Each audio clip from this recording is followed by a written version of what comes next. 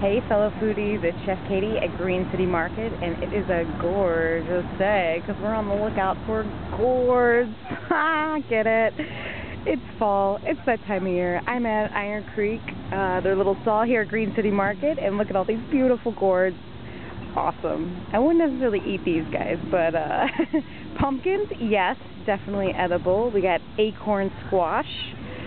We got everybody's favorite butternut squash, which is named because it's sweet like butter and nutty like nuts, right?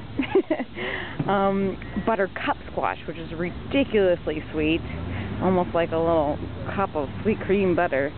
But my hunt today is for these beautiful delicata squashes. And I love the color of them. It's just gorgeous.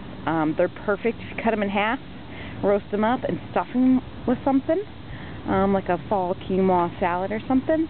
These guys are perfect for your entree and any of your holiday stuff or any entertaining. Perfect single-size portions, really sweet. The skin is gorgeous.